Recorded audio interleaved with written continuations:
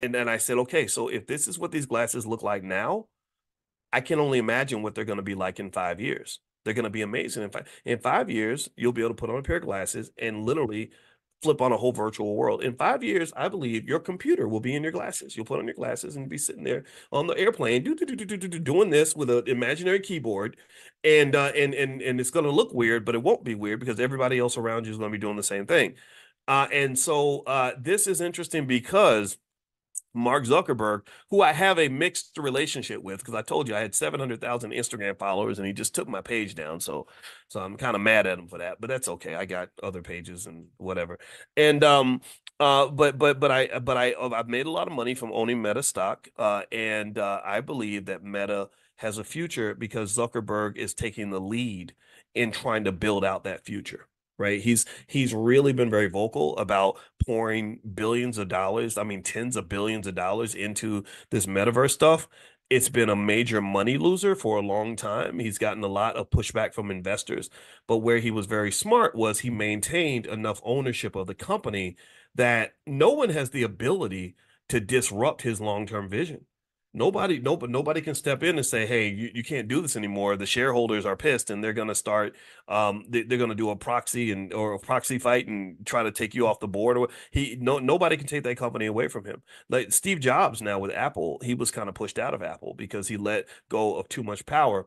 So I personally believe in it. I actually think that what he's doing is great, and this reminds me. This reminds me of all the years I spent trying to convince my wife how great it is to work from home. She just kind of was used to getting up and going to work every day. And I said, no, people don't understand. This was back like 10 years ago. I'd be like, no, people don't understand how much of your life you're actually missing when you're at work every day. I learned that because I've done that my whole life. My whole life, I've never really wanted to go into an office and just be in an office from 9 until 5 every day. So even in grad school, I was like, what degree can I get where I can spend a big chunk of my time at home? So I got a PhD because I only had to go into the office twice a week. And I like that because I could call my grandma, but I got to talk to her a lot before she died. I could go and meditate if I want to. I could go on a trip and be on the beach and all this other, like who wants to be at work all the time? Like why would you spend your whole life at a job? Like that's not even mentally healthy. And what happened was the pandemic happened, right?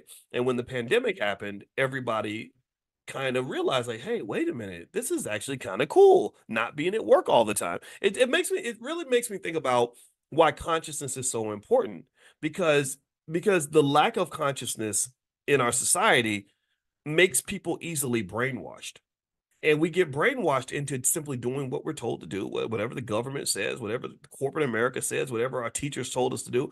And we don't sort of expand and start saying, like, hey, what do I want to do? Who am I supposed to be? And so consciousness is where it's just waking up. It's like, no, I'm not. I've snapped out of it, and so I encourage you to be conscious. So I think that the whole thing, circling back to Meta and VR, I feel like it's the same way. I feel like once people kind of get over the fact that they just think the metaverse is bad and or stupid or only for geeks, once they can put on a pair of Ray-Ban glasses and kind of have the experience that I have every morning when I'm playing VR golf, I think it's going to take off like crazy. I really do. You can have these virtual meetings where you're literally sitting on the side of an asteroid or something and hanging out with your friends. There's so many things you can do with VR that's just amazing. And I encourage you to take a look at it.